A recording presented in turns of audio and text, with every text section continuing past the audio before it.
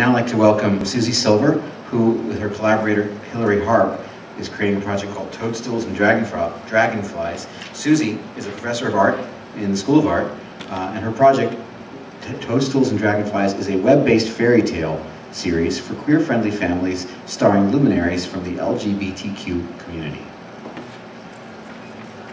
Hi, everybody. And thanks for being here. And I'm just gonna, what I'm gonna show today is mostly image research that Hilary and I have done so far as we begin this project. We'll be producing the first 3 episodes of Toadstools and Dragonflies this summer here in Pittsburgh. So anyway, so basically, Golan told you what it is, and if you don't know what LGBTQ means, that stands for lesbian, gay, bisexual, transgender, and queer, or questioning. And you could also add I for intersex and A for asexual. But we sort of stopped with Q just because it gets kind of long. But anyway, the goal of Toadstools and Dragonflies is to show gender non-conforming children, queer families and their allies, fabulous expressions of gender diversity in the framework of visually beautiful, complex, and ancient tales. These are the Cottingley fairy photos from England that sort of pre-Photoshop special effects. Arthur Conan Doyle, this is just an aside, actually claimed that these were photographs of actual fairies. So there was a time when people weren't as visually sophisticated as we are now, and you could show them a picture like this and they would think that some little girls in the woods discovered some real fairies. Okay, so folk and fairy tales have an enduring appeal to kids of all ages. Their subjects, deep structural concepts like wild versus domestic, male versus female, human versus non-human, are the very categories that LGBTQ communities have sought to liberate from binary thinking. Toadstools and Dragonflies challenges binaries by imagining new worlds in which familiar rules do not apply.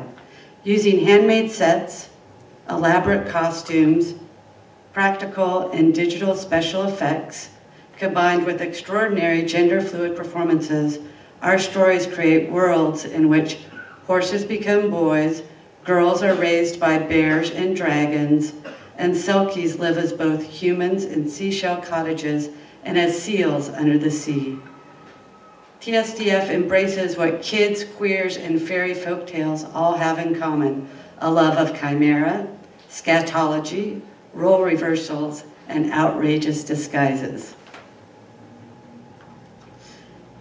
As far as I can have discovered through web searches and asking people, it seems that this endeavor is the first moving image fairy tale series created specifically for non-traditional families and gender non-conforming children.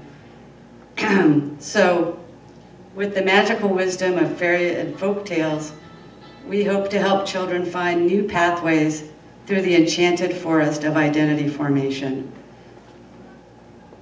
The series will delight children with our unique aesthetic, which pairs a deep commitment to experimental forms. This is an artist that we both really love, Joseph Cornell, who's a huge influence on us.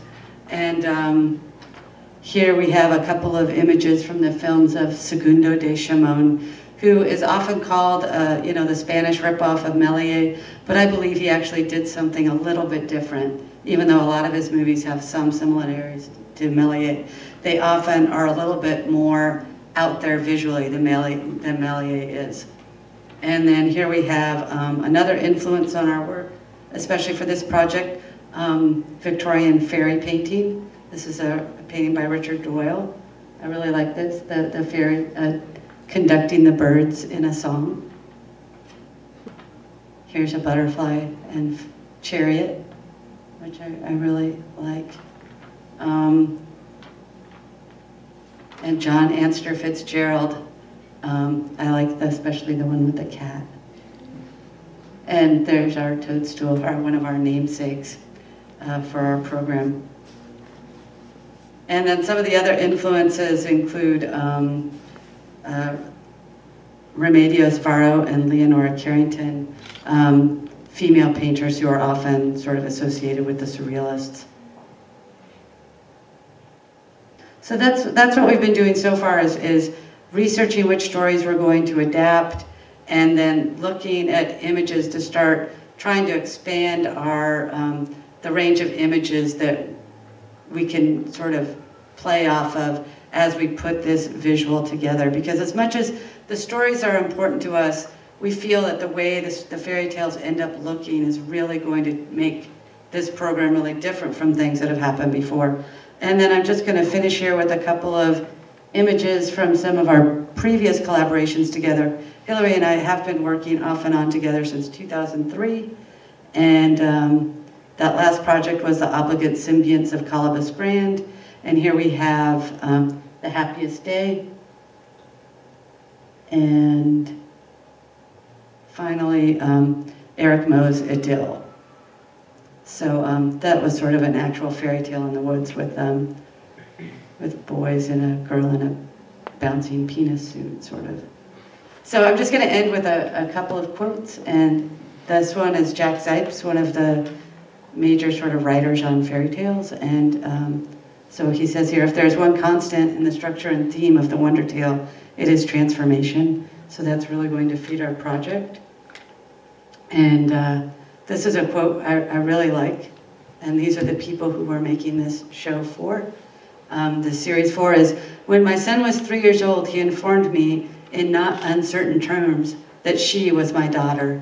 She begged me to put her back in my tummy to fix the terrible mistake.